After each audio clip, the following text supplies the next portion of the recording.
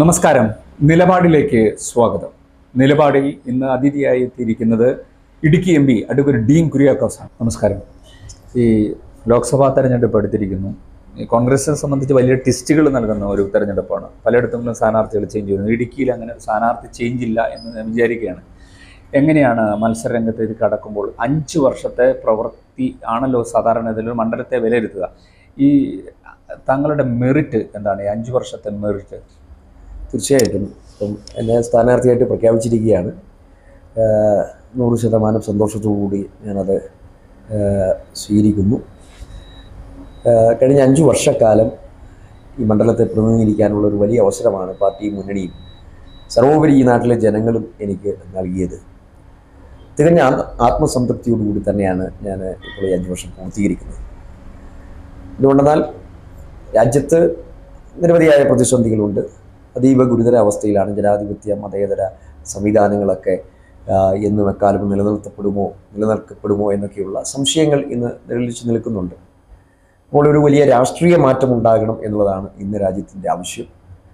അപ്പോൾ പ്രതിപക്ഷത്താണ് നമ്മുടെ പ്രവർത്തനം 5 വർഷം ഉണ്ടായിരുന്നത്. എന്നിരുന്നാലും ഒരു എം പി എന്നുള്ള നിലയിൽ എനിക്ക് നല്ല ആത്മസംതൃപ്തിയുണ്ട്. കാരണം ലഭ്യമായ അവസരം നല്ല നിലയിൽ തന്നെ പ്രയോജനപ്പെടുത്തി എന്നുള്ള ഒരു വിശ്വാസക്കാരനാണ് ഞാൻ. പ്രത്യേകിച്ചും ജനകീയ വിഷയങ്ങൾ, അത് ഈ ജില്ലയുമായി ബന്ധപ്പെടുന്ന നമ്മുടെ മണ്ഡലവുമായി ബന്ധപ്പെടുന്ന എല്ലാ കാര്യങ്ങളും പാർലമെൻറ്റിലും കേന്ദ്ര സർക്കാരിൻ്റെയും മറ്റ് അധികൃതരുടെയും ഒക്കെ മുൻപിൽ അവതരിപ്പിക്കാൻ ഉള്ള അവസരങ്ങളെല്ലാം പ്രയോജനപ്പെടുത്തി എന്നുള്ള ഒരു ബോധ്യമുണ്ട്. സുപ്രീം കോടതിയിൽ പല കേസുകളിലും മുല്ലപ്പെരിയാർ ഉൾപ്പെടെ ബഫർ സോൺ ഉൾപ്പെടെയുള്ള കേസുകളിൽ കക്ഷി ചേർന്നു. കേരള ഹൈക്കോടതിയിൽ അരിക്കൊമ്പൻ വിഷയം ഉൾപ്പെടെയുള്ള അവസാനം നടന്നുകൊണ്ടിരിക്കുന്ന ഈ ജില്ലയ്ക്കെതിരായിട്ടുള്ള ഒരു പരിസ്ഥിതി സംഘടനയുടെ കേസിൽ കക്ഷി ചേർന്നിട്ടുണ്ട്. അങ്ങനെ നിരവധിയായിട്ടുള്ള കാര്യങ്ങളിൽ ഇടപെട്ടതിൻ്റെയും വികസന കാര്യങ്ങളിൽ 2 വർഷക്കാലം കോവിഡായിരുന്നു. കോവിഡിൻ്റെ കാലഘട്ടത്തിൽ ഒന്നും തന്നെ നടന്നിട്ടില്ല. അത് രാജ്യത്തൊരിടത്തും നടക്കാനുള്ള സാധ്യതകളും ഉണ്ടായിരുന്നു. ഫലത്തിലൊരു 3 വർഷക്കാലത്തെ പ്രവർത്തനം മാത്രമാണ് വികസന രംഗത്ത് നമുക്ക് ആക്റ്റീവായി ഇടപെടാൻ അവസരമുണ്ടായിരുന്നു. അത് പൂർണ്ണ തോതിൽ പ്രയോജനപ്പെടുത്താൻ സാധിച്ചു എന്നുള്ളതാണ്. ഒരു പ്രതിപക്ഷ എം പി എന്നുള്ള ആ ഒരു പരിമിതി ഉണ്ട് എങ്കിലും പരമാവധി കേന്ദ്ര സർക്കാരിൻ്റെ പദ്ധതികൾ ഇവിടെ അവതരിപ്പിക്കാനും കൊണ്ടുവരാനും കഴിഞ്ഞു എന്നുള്ളൊരു ആത്മവിശ്വാസം. അതായത് ഇപ്പോൾ നമ്മുടെ ജില്ല ശരിക്കും പറഞ്ഞാൽ ഇന്ന് നമ്മുടെ നാട് അഭിമുഖീകരിക്കുന്ന ഏറ്റവും വലിയതായ പ്രശ്നം ഈ പ്രദേശത്തിൻ്റെ അല്ലെങ്കിൽ മലയോര മേഖലയുടെ ഒരു അതിജീവന പ്രശ്നമുണ്ട്. പ്രത്യേകിച്ചും പുതിയ തലമുറ ഈ നാട്ടിൽ തന്നെ നിലനിൽക്കണം എന്നുള്ള ആ ഒരു ആഗ്രഹക്കാരാണ് നമ്മളെല്ലാവരും. പക്ഷേ അതിനനുസരിച്ചുള്ള സൗകര്യങ്ങൾ ഇവിടെ വരണം. ഈ നാടിൻ്റെ എല്ലാ തരത്തിലുമുള്ള മറ്റ് വിഷയങ്ങൾക്കൊക്കെ ഒരു പരിസമാപ്തി ഉണ്ടാവും. അപ്പോൾ അടിസ്ഥാന വികസന രംഗത്ത് ദേശീയപാത വികസനം അത് ഏറ്റവും പരമപ്രധാനമാണ്. അക്കാര്യത്തിൽ തികഞ്ഞ അഭിമാനം എനിക്കുള്ളത് ജില്ലയിലെ എല്ലാ ദേശീയപാതകളും അതിൻ്റെ ഏറ്റവും വലിയതായ ഒരു വികസന മേഖലയിലേക്ക് അതിനെ കടത്തിവിടാൻ കഴിഞ്ഞിരിക്കുന്നു എന്നുള്ളതാണ്. NH-85 കൊച്ചി മുതൽ മൂന്നാർ വരെ ശരിക്കും പറഞ്ഞാൽ ആ പദ്ധതി ഭാരത്മാല പദ്ധതിയായി കേന്ദ്ര സർക്കാർ പ്രഖ്യാപിച്ചപ്പോൾ NHAIയിലേക്ക് അത് ഹാൻഡ് ഓവർ ചെയ്യാൻ, നാഷണൽ ഹൈവേ അതോറിറ്റി ഓഫ് ഇന്ത്യയിലേക്ക് ഈ റോഡ് ഹാൻഡ് ഓവർ ചെയ്യാൻ NHAI ഭാരത്മാലയുടെ പുതിയ അലൈൻമെൻറ്റ് തീരുമാനിച്ചപ്പോൾ അത് നമ്മുടെ ജില്ലയ്ക്ക് ഏറ്റവും അഭിമാനകരമായ ഒരു പദ്ധതിയാണ്. 45 മീറ്റർ ബിസിനസ് കോറിഡോറാണ് ഭാരത്മാല. അത് തൂത്തുക്കുടി മുതൽ കൊച്ചി വരെ എന്നുള്ള ആ ഒരു കൺസെപ്റ്റിൽ അതിൻ്റെ അലൈൻമെൻറ്റ് പൂർണ്ണമായി മാറ്റുകയാണ്. അപ്പോൾ അത് ഏതാണ്ട് നമ്മുടെ ജില്ലയുടെ ഹൃദയഭാഗത്തു കൂടിയാണ് അതിൻ്റെ പുതിയ അലൈൻമെൻറ്റ് കടന്നു പോകുന്നത്. അപ്പോൾ നിലവിലുള്ള NH-85 അബാൻഡൻ ചെയ്തു പോകുന്ന ഒരു സ്ഥിതിയാണ്. അപ്പോൾ നെടുങ്കണ്ടത്ത് നിന്നും ഒരു സ്ട്രേറ്റ് ലൈൻ പോലെ നമ്മുടെ കീരിത്തോട്, ചേലച്ചൂട് ആ ഒരു മേഖലയിലൂടെ വണ്ണപ്പുറം വഴി മൂവാറ്റുപുഴ വഴി അത് നേരെ എറണാകുളത്തേക്ക് പോകുന്ന ഒരു സ്ട്രീറ്റ് ലൈനാണ് പുതിയ ഭാരത്മാല അലൈൻമെൻറ്റ്. പക്ഷേ ഈ നിലവിലുള്ള NH ഇല്ലാതെയായി പോകുന്ന ഒരു സ്ഥിതിയാണ് ഉണ്ടായിരുന്നത്. അപ്പോൾ ആ ഘട്ടത്തിലാണ് ഞാൻ ഇടപെട്ടുകൊണ്ട് കേന്ദ്ര സർക്കാരിനെ സമീപിച്ചത്. അതിൻ്റെ ഫലമായി നമുക്ക് 1250 കോടി രൂപയുടെ വികസന പദ്ധതിയാണ് അനുവദിപ്പിച്ചെടുക്കാൻ സാധിച്ചത്. അതിൻ്റെ നിർമ്മാണം പുരോഗമിച്ചുകൊണ്ടിരിക്കുകയാണ്. നേര്യമംഗലത്തൊരു പുതിയ പാലം നിർമ്മിക്കാൻ അതുവഴി സാധിച്ചിരിക്കുന്നു എന്നുള്ളതാണ്. നേര്യമംഗലം പാലത്തിൻ്റെ ഇമ്പോർട്ടൻസ് ഞാൻ പറയാതെ തന്നെ അറിയാം. 96 വർഷങ്ങൾക്ക് ശേഷമാണ് അവിടെ ഒരു പുതിയ പാലം നിർമ്മിതമാകുന്നത്. എന്തുകൊണ്ടെന്നാൽ ലക്ഷക്കണക്കിന് സഞ്ചാരികൾ വരുന്ന നമ്മുടെ മേഖലയിൽ ട്രാഫിക് ബ്ലോക്ക് എന്നുള്ളത് ഒരു നിരന്തരമായിട്ടുള്ള ഒരു പ്രശ്നമായിരുന്നെങ്കിൽ അതിന് ആത്യന്തികമായി ഒരു അവസാനം കുറിക്കാൻ ഈ റോഡ് വികസന പദ്ധതി ഉപകരിക്കുമെന്ന കാര്യത്തിൽ സംശയമില്ല. അപ്പോൾ ബോഡിമെട്ട് മൂന്നാർ റോഡ് അത് വിജയകരമായി അതിൻ്റെ പരിസമാപ്തിയിലേക്ക് നമ്മൾ എത്തിച്ചു. അപ്പോൾ അതിൻ്റെ കണക്ടിവിറ്റിയായി ഈ റോഡ് കൂടി വന്നു ചേരുമ്പോൾ തീർച്ചയായും അത് ജില്ലയുടെ ഒരു വികസന കാര്യത്തിൽ ഏറ്റവും പ്രധാനപ്പെട്ടതാണ്. അടിമാലി കുമളി ദേശീയപാത ഡോക്ടർ മൻമോഹൻ സിംഗ് ഗവൺമെൻറ്റിൻ്റെ അവസാന കാലഘട്ടത്തിൽ 2014 മാർച്ച് മാസത്തിലാണ്, മാർച്ച് മാസം 2-ാം തീയതിയാണ് ഈ നാഷണൽ ഹൈവേ പ്രഖ്യാപിക്കുന്നത്. നമ്മുടെ ജില്ലയുടെ ഒരു ഹൃദയ രേഖയായിട്ടാണ് അടിമാലി മുതൽ കുമളി വരെ ആ ദേശീയപാത കടന്നു പോകുന്നത്. അത് 18 മീറ്റർ വീതിയിലേക്ക് അത് വികസിപ്പിക്കുകയാണ്. അതിൻ്റെ 3 ക്യാപിറ്റലിലെ നോട്ടിഫിക്കേഷൻ വന്ന് ഭൂമി ഏറ്റെടുക്കലിന് വേണ്ടി 350 കോടി രൂപ അനുവദിച്ചിട്ടുണ്ട്.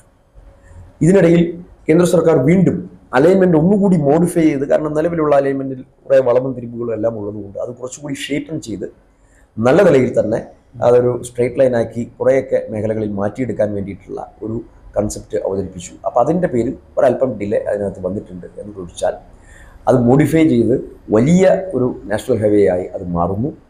അതോടൊപ്പം നമുക്കുള്ള അഡ്വാൻറ്റേജ് അടിമാലിയിലും ചെറുതോണിയിലും കട്ടപ്പനയിലും ബൈപ്പാസുകൾ ഇതോടൊപ്പം അംഗീകരിച്ചിരിക്കുന്നു എന്നുള്ളതാണ്. അതോടൊപ്പം തന്നെ ചെറുതോണി പാലത്തിൻ്റെ നിർമ്മാണം പൂർത്തീകരിച്ചു. ഞാൻ MP ആയിരിക്കുന്ന കാലഘട്ടത്തിൽ ആ പാലത്തിൻ്റെ അനുമതി മുടങ്ങിക്കിടക്കുകയായിരുന്നു. വെച്ചാൽ അതിന് മുമ്പ് സമർപ്പിച്ചിരുന്ന പദ്ധതി ഓവർ എസ്റ്റിമേറ്റ് ആയതുകൊണ്ട് അത് നിരാകരിച്ചു നിന്നിരുന്ന ഒരു സ്ഥിതിയിൽ നിന്നും അതിൻ്റെ എസ്റ്റിമേറ്റ് കോസ്റ്റ് കുറച്ചുകൊണ്ട് അവിടെ ചെറുതോണി പാലം സാധ്യമാക്കിയതിൻ്റെ നിർമ്മാണം പൂർത്തീകരിച്ചു. അതോടൊപ്പം തന്നെ NH 183 മുണ്ടക്കയം കുമളി അതിനും 3 ക്യാപിറ്റലിലെ നോട്ടിഫിക്കേഷൻ പുറപ്പെടുവിച്ചു. ഭൂമി ഏറ്റെടുക്കലിൻ്റെ ഏറ്റവും നിർണായകമായ ഒരു ഘട്ടത്തിലാണ്. അപ്പോൾ കേന്ദ്ര സർക്കാർ ഇപ്പോൾ 4 വരി പാതയാക്കി വികസിപ്പിക്കണം എന്നുള്ള ഒരു തരത്തിലേക്ക് അതിൻ്റെ തീരുമാനം മാറ്റിയിരിക്കുന്നു. അപ്പോൾ വണ്ടിപ്പെരിയാറിൽ ബൈപ്പാസ് അനുവദിച്ചിരിക്കുന്നു. അതിന് കല്ലിടൽ ആ റോഡിൻ്റെ നിർമ്മാണവുമായി ബന്ധപ്പെട്ട അതിൻ്റെ ബൗണ്ടറി ഫിക്സ് ചെയ്തുകൊണ്ടിരിക്കുകയാണ്. അപ്പം അങ്ങനെ 3 ദേശീയപാതകളും ഏറ്റവും നിർണായകമായ ഒരു വികസനത്തിലേക്ക് കടക്കുന്നു. ബൈപ്പാസുകൾ വണ്ടിപ്പെരിയാറിലും കട്ടപ്പനയിലും ചെറുതോണിയിലും മൂവാറ്റുപുഴയിലും കോതമംഗലത്തും അനുവദിച്ചിരിക്കുകയാണ്. ഇതിനിടയിൽ CRAF പദ്ധതി വഴിയായി സേതുബന്ധൻ പാലം നമ്മുടെ ജില്ലയിൽ നമുക്ക് ഒരെണ്ണം അനുവദിപ്പിച്ചെടുക്കാൻ കഴിഞ്ഞു. അത് തടിയമ്പാട് നിന്നും മരിയാപുരത്തേക്കുള്ള 240 മീറ്റർ ദൈർഘ്യമുള്ള ജില്ലയിലെ തന്നെ ഏറ്റവും വലിയൊരു പാലമാണ് അവിടെ വരാൻ പോകുന്നത്. അതിൻ്റെ അഡ്മിനിസ്ട്രേറ്റീവ് സാങ്ഷൻ ഈ അടുത്ത ദിവസങ്ങളിൽ തന്നെ ലഭിക്കും എന്നുള്ള നിലയിലാണ്. 3 മാസക്കാലം ഫിനാൻസ് മന്ത്രിയുടെ ഓഫീസിൽ അത് ആ ഫയല് പൂഴ്ത്തിവെച്ച ഒരു സ്ഥിതി ഉണ്ടായിരുന്നു. എല്ലാവരുമെങ്കിൽ നമുക്ക് നേരത്തെ തന്നെ അതിൻ്റെ AS ഉൾപ്പെടെ കരസ്ഥമാക്കിക്കൊണ്ട് അതിൻ്റെ വർക്ക് ആരംഭിക്കാവുന്ന ഒരു സ്ഥിതിയിലേക്ക് ഇപ്പോൾ പോകാൻ പറ്റും. ഏതായാലും ഒന്ന് നടക്കും. 32 കോടി രൂപയുടെ പദ്ധതിയാണ്. ടൂറിസം രംഗത്ത് മൂന്നാറിൽ കേന്ദ്ര സർക്കാരിൻ്റെ ഒരു ഹോളിഡേ ഹോം അനുവദിപ്പിച്ചെടുക്കാൻ സാധിച്ചു. അതിൻ്റെ സ്ഥലമെടുപ്പ് നടപടികൾ പുരോഗമിച്ചുകൊണ്ടിരിക്കുകയാണ്. കട്ടപ്പനയിൽ 100 ബെഡ് ESI ആശുപത്രി അത് അനുവദിച്ചു. അതിൻ്റെ സ്ഥലമെടുപ്പ് നടപടികൾ പൂർത്തീകരിച്ചതെന്ന് വെച്ചാൽ ഇനി കട്ടപ്പന മുനിസിപ്പാലിറ്റി ആ സ്ഥലം അങ്ങ് ഹാൻഡ് ഓവർ ചെയ്താൽ മാത്രം മതി. 100 ബെഡ് ആശുപത്രി തൊഴിലാളി മേഖലയ്ക്ക് ഏറ്റവും സംതൃപ്തിയുള്ള ഒരു പദ്ധതിയാണ്. എന്ന് വെച്ചാൽ 100% സൗജന്യമായ ചികിത്സ, വിദഗ്ധ ചികിത്സ 100 ബെഡ് ആശുപത്രി കേരളത്തിലാകെ ഒരെണ്ണമുള്ളൂ എന്ന് നമുക്കാണ് കട്ടപ്പനയിലാണ് ലഭിച്ചിരിക്കുന്നത്. തൊടുപുഴയിൽ കേന്ദ്രീയ വിദ്യാലയം, ജില്ലയിലെ 2ാമത്തെ കേന്ദ്രീയ വിദ്യാലയം ആരംഭിക്കാനുള്ള എല്ലാ സജ്ജീകരണങ്ങളും സ്ഥലം ഏറ്റെടുത്തു. അവിടെ പകരം കെട്ടിടം അനുവദിച്ചു. ഇനി അന്തിമ അനുമതി മാത്രം ലഭിച്ചാൽ മാത്രം, അതായത് സർക്കാരിൻ്റെ ഒരു ചുറ്റവട്ടം അനുസരിച്ച് അതിൻ്റെ അനുമതി ലഭിക്കും കേന്ദ്ര സർക്കാരിൻ്റെ. അപ്പോൾ തൊടുപുഴയിൽ കേന്ദ്രീയ വിദ്യാലയം ഉറപ്പാകുന്നു. തൊടുപുഴയിൽ ഹെഡ് പോസ്റ്റ് ഓഫീസ്, നമ്മുടെ ജില്ലയിൽ ഹെഡ് പോസ്റ്റ് ഓഫീസിന് കെട്ടിടമില്ലാത്ത ഒരു തൊടുപുഴയാണ്. അതിന് അനുമതി ലഭിച്ചിരിക്കുന്നു. അതും അതിൻ്റേതായ നിലയിൽ മുന്നോട്ട് പോയിക്കൊണ്ടിരിക്കുകയാണ്. PMGSY റോഡ്, ഗ്രാമീണ റോഡ് പദ്ധതികൾ നമുക്ക് 140 കോടി രൂപയുടെ വർക്കുകൾ ഇപ്പോൾ തന്നെ അവാർഡ് ചെയ്തിട്ടുണ്ട്. ഇനി ഒരു 3 റോഡുകൾ കൂടി മിക്കവാറും ഈ ആഴ്ച തന്നെ അനുമതി കിട്ടുകയും ചെയ്യും. അപ്പോൾ ഒരു ഇടവേളയ്ക്ക് ശേഷം ഏറ്റവും കൂടുതൽ ഗ്രാമീണ റോഡുകൾ ഈ ഒരു 5 വർഷക്കാലത്തിനിടയിൽ നമുക്ക് അനുവദിപ്പിച്ചെടുക്കാൻ കഴിയും. അതിലേറ്റവും ആത്മസംതൃപ്തി ഉള്ളത് ഉടുമ്പന്നൂർ മണിയാറംകുടി റോഡ് പൂർണ്ണമായും വനമേഖലയിലൂടെ കടന്നു പോകും. ആ നാട്ടുകാരുടെ പ്രധാനപ്പെട്ട ആവശ്യം എന്നതിലുപരിയായി ജില്ലയിലെ ആദ്യകാല കുടിയേറ്റ പാത എന്നുള്ള നിലയിൽ ശ്രദ്ധേയമായ ആ റോഡ് അതിന് എല്ലാ അനുമതിയും ലഭിച്ചു. ഇനി ഫോറസ്റ്റ് ഡിപ്പാർട്ട്മെൻറ്റിന് അനുമതി കിട്ടണം. പക്ഷേ അത് നമുക്ക് ഉറപ്പായിട്ടുണ്ട്. എന്ന് വെച്ചാൽ സംസ്ഥാന സർക്കാരുമായി ബന്ധപ്പെട്ട് എല്ലാ നിലയിലും അതിന് അനുമതി നൽകാനുള്ള തീരുമാനം തത്വത്തിൽ എടുത്തിട്ടുണ്ട്. ഇനി അതിൻ്റെ നമ്മൾ 30 ഏക്കർ സ്ഥലം അവിടെ വിട്ടുകൊടുക്കുകയാണ്. വനവകുപ്പിന് വിട്ടുകൊടുത്തുകൊണ്ട് തന്നെ നമുക്ക് അതിൻ്റേതായ നടപടിക്രമങ്ങൾ പൂർത്തീകരിക്കാം. കാരണം പൂർണ്ണമായും വനത്തിലൂടെ കടന്നു പോകുന്ന റോഡാണ്. അപ്പോൾ അത് വേണ്ടിയിട്ടുള്ള അതുൾപ്പെടെ നമുക്ക് അനുവദിപ്പിച്ചെടുക്കാൻ സാധിച്ചിരിക്കുന്നു എന്നുള്ളതാണ്. പ്രധാനമന്ത്രി ജനവികാസ് കാര്യക്രം പദ്ധതി നമുക്ക് ഉടുമ്പൻചോല നിയോജക മണ്ഡലത്തിൽ രാജാക്കാട് വനിതാ വാർഡ്, നമ്മുടെ CHC അതോടൊപ്പം സദ്ഭാവന സ്മൃതി മണ്ഡപം നെടുങ്കണ്ടത്ത്, തൊടുപുഴ വെള്ളിയാമറ്റത്ത് സദ്ഭാവന സ്മൃതി മണ്ഡപം അതിൻ്റെ പണി പൂർത്തീകരിക്കുന്ന നിലയിലേക്ക് കാര്യങ്ങൾ പോകുന്നു. ഇതിലെല്ലാം ഒരു വികസനപരമായിട്ടുള്ള ഒരു ഭൗതികമായ നമ്മൾ കാഴ്ചയിൽ തന്നെ നേരെ കാഴ്ചയിൽ കാണുന്നതാണ്. ഒറ്റപ്പെട്ട് കിടക്കുന്ന പാർശ്വവൽക്കരിക്കപ്പെട്ട് കിടക്കുന്ന മേഖലകൾ, നമ്മുടെ പ്രിയപ്പെട്ട ആദിവാസി സഹോദരങ്ങൾ ജീവിക്കുന്ന പ്രദേശം ധാരാളം നമ്മുടെ മേഖലയിലുണ്ട്. അവരുടെ പ്രശ്നങ്ങളെ അഡ്രസ്സ് ചെയ്യുന്നതിന് വേണ്ടി ഇടമലക്കുടി എന്ന് പറയുന്ന നമ്മുടെ പ്രൈഡായിട്ടുള്ള ആ പഞ്ചായത്തിലെ വിദ്യാഭ്യാസ സാധ്യതകൾ, അവിടെ ഒരു സ്കൂള് ഏറ്റവും അനിവാര്യമായിരുന്നു. അന്ന് എൻ്റെ ME ഫണ്ട് മരവിപ്പിക്കപ്പെട്ട് കിടന്ന കാലഘട്ടമാണ്. ബഹുമാനപ്പെട്ട ശ്രീ രമേശ് ചെന്നിത്തല പ്രതിപക്ഷ നേതാവായിരുന്ന കാലഘട്ടത്തിൽ ഒരു സന്ദർശനത്തിൽ അവരുടെ ഏറ്റവും പ്രധാനപ്പെട്ട നിർദ്ദേശം അവിടെ ഒരു സ്കൂൾ വേണം എന്നുള്ളതാണ്. കാരണം 2 ക്ലാസ്സിലെ കുട്ടികൾ ഒരുമിച്ചിരുന്ന് പഠിക്കുന്ന ഒരു സ്ഥിതിയായിരുന്നു. 4ാം ക്ലാസ് വരെ ഉള്ളതെങ്കിലും 7ാം ക്ലാസ് വരെയുള്ള കുട്ടികളെ അവിടെ പഠിപ്പിക്കുന്നുണ്ട് നമ്മുടെ അധ്യാപകർ. അപ്പോൾ അവർക്ക് സൗകര്യം വേണം, ഒരു പുതിയ സ്കൂൾ വേണം. അപ്പോൾ ME ഫണ്ട് ഇല്ലാതിരുന്ന ഒരു കാലഘട്ടത്തിൽ കൊച്ചിൻ ഷിപ്പ്യാർഡിനെ സമീപിച്ചുകൊണ്ട് അവരുടെ CSR ഫണ്ട് തരപ്പെടുത്തി അവിടെ ഒരു സ്കൂൾ നിർമ്മിച്ച് അതിൻ്റെ ഉദ്ഘാടനം നിർവഹിക്കാൻ കഴിയും. ഏറ്റവും ആത്മസംതൃപ്തിയുള്ള ഒരു കാര്യമാണ്. അതോടൊപ്പം തന്നെ നമ്മുടെ ജില്ല 2024 ജൂൺ മാസത്തോടു കൂടി തന്നെ സമ്പൂർണ്ണമായി കണക്ടിവിറ്റിയുള്ള മൊബൈൽ കണക്ടിവിറ്റിയുള്ള ഒരു ജില്ലയായി മാറുകയാണ്. ചെറിയൊരു നേട്ടമല്ല. BSNL നമുക്കറിയാം എന്താണ്, കമ്പനി നഷ്ടത്തിലാണ്. പക്ഷേ USO fund, universal service obligation fund, അതിൽ നിന്ന് നമുക്ക് പണം കണ്ടെത്താൻ പറ്റുമെന്നുള്ളൊരു സാധ്യത കണ്ടപ്പോൾ കേന്ദ്രമന്ത്രിയെ സമീപിച്ച് അത് നമ്മുടെ ജില്ലയ്ക്ക് അത് ഒരു പ്രത്യേക അനുഗ്രഹമായി മാറി. 90 മൊബൈൽ ടവറുകളാണ് ഈ പാർലമെൻറ്റ് മണ്ഡലത്തിൽ കുട്ടമ്പഴ പഞ്ചായത്ത് ഉൾപ്പെടെ അനുവദിച്ചെടുക്കാൻ കഴിയുന്നത്. അപ്പോൾ അതിൽ 52 ദൈവകുളം അസംബ്ലി നിയോജകമണ്ഡലത്തിൽ തന്നെയാണ്. അപ്പോൾ അത് ഈ നമ്മുടെ ആദിവാസി ഊരുകളാണ് കൂടുതലായിട്ടും അതിൽ കവർ ചെയ്തിരിക്കുന്നത്. അപ്പം 2024 തന്നെ മൊബൈൽ കണക്ടിവിറ്റി സമ്പൂർണ്ണമായി നമ്മുടെ ഈ മേഖലയിൽ വരികയാണ്. അപ്പോൾ അത്രത്തോളം ആത്മസംതൃപ്തിയുള്ള ഒരു പദ്ധതി തന്നെയാണ് സ്കൂൾ പറഞ്ഞ പോലെ തന്നെ ഏറ്റവും പ്രധാനമായിട്ടുള്ള. കാരണം എല്ലാ ഡെവലപ്മെൻറ്റിൻ്റെയും അടിസ്ഥാനം ഇതാണ്. അപ്പോൾ ഒരു ഇടുക്കിയെ അതിൻ്റെ അടുത്ത ഘട്ടത്തിലേക്ക് നയിക്കുന്നതിന് വേണ്ടി ഈ കാര്യങ്ങൾ ഒരു കാര്യത്തിൽ ഞാൻ ഉറപ്പ് തരാം. 2024 ഈ പൊതു തെരഞ്ഞെടുപ്പിനെ അഭിമുഖീകരിക്കുമ്പോൾ എനിക്ക് ഒറ്റ വാക്കേ ഉള്ളൂ. കാരണം ഞാൻ തെരഞ്ഞെടുപ്പിൽ മത്സരിക്കുന്ന സമയത്ത് പറഞ്ഞു, ഞാൻ ഒരിക്കലും കളവ് പറഞ്ഞ് വഞ്ചിക്കാനോ ഏതെങ്കിലും തരത്തിൽ ആരെങ്കിലും പറഞ്ഞു പറ്റിക്കാനോ എൻ്റെ പേരിൽ എന്തെങ്കിലും ഒരു കുറ്റമോ കുറവോ ഒന്നും പറഞ്ഞ് ആർക്കെങ്കിലും തലകുനിക്കേണ്ടതായിട്ടുള്ള ഒരു സ്ഥിതി ഉണ്ടാവത്തില്ല എന്ന് ഞാൻ പറഞ്ഞിട്ടുണ്ട്. അത് ഞാൻ ഇപ്പോഴും ആവർത്തിക്കുന്നുണ്ട്. എനിക്ക് അതിനകത്ത് എൻ്റെ പൊതുപ്രവർത്തനം എന്ന് പറയുന്നത് സത്യസന്ധമായി തന്നെ മുന്നോട്ട് കൊണ്ടുപോകണം എന്നുള്ളതാണ്. അപ്പോൾ അതുകൊണ്ട് എനിക്കൊരു കാര്യത്തിൽ എനിക്ക് ഉറപ്പ് പറയാൻ പറ്റും. എനിക്കൊരു 5 വർഷം സമയം കിട്ടി. ആ 5 വർഷം കൊണ്ട് ഇത്രയും ബൃഹത്തായിട്ടുള്ള പദ്ധതികൾ അതിൻ്റേതായ തലത്തിൽ തന്നെ നമുക്ക് അനുവദിപ്പിച്ചെടുക്കാൻ, ഇപ്പം മറയൂരിൽ ട്രൈബൽ മ്യൂസിയം അനുവദിപ്പിച്ചിട്ടുണ്ട്. അപ്പം അങ്ങനെയൊക്കെയുള്ള നിരവധിയായിട്ടുള്ള പദ്ധതികൾ നമുക്ക് അനുവദിപ്പിച്ചെടുക്കാനും അതിന് തുടക്കം കുറിക്കാനും സാധിച്ചിരിക്കുന്നു. അത് ഈ ജില്ലയുടെ, നമ്മുടെ ഈ മണ്ഡലത്തിൻ്റെ ഒരു 2ാം ഘട്ടത്തിലേക്കുള്ള അല്ലെങ്കിൽ പുതുതലമുറയ്ക്ക് പ്രതീക്ഷ നൽകുന്ന വിധത്തിൽ 2024 കഴിഞ്ഞ് 2029 ഒരു പൊതു തെരഞ്ഞെടുപ്പിലേക്ക് വരുമ്പോൾ ഈ ജില്ലയുടെ മുഖച്ഛായ അല്ലെങ്കിൽ ഈ നാടിൻ്റെ മുഖച്ഛായ സമ്പൂർണ്ണമായി മാറി അതിനൊരു പുതിയ മുഖമായിരിക്കും എന്ന കാര്യത്തിൽ യാതൊരു സംശയമില്ല. അത് ഓരോ മേഖലയിൽ, ഞാൻ ഈ പറഞ്ഞ ഓരോ മേഖലയിൽ, ഇപ്പം ആദിവാസി ഊരുകളിൽ അവർക്ക് മൊബൈൽ കണക്ടിവിറ്റി എന്ന് പറയുന്നത് ചെറിയൊരു കാര്യമല്ല. നമ്മുടെ ഭൗതിക സാഹചര്യങ്ങൾ, നാഷണൽ ഹൈവേ, എല്ലാ നാഷണൽ ഹൈവേയും വികസിക്കുകയാണ്.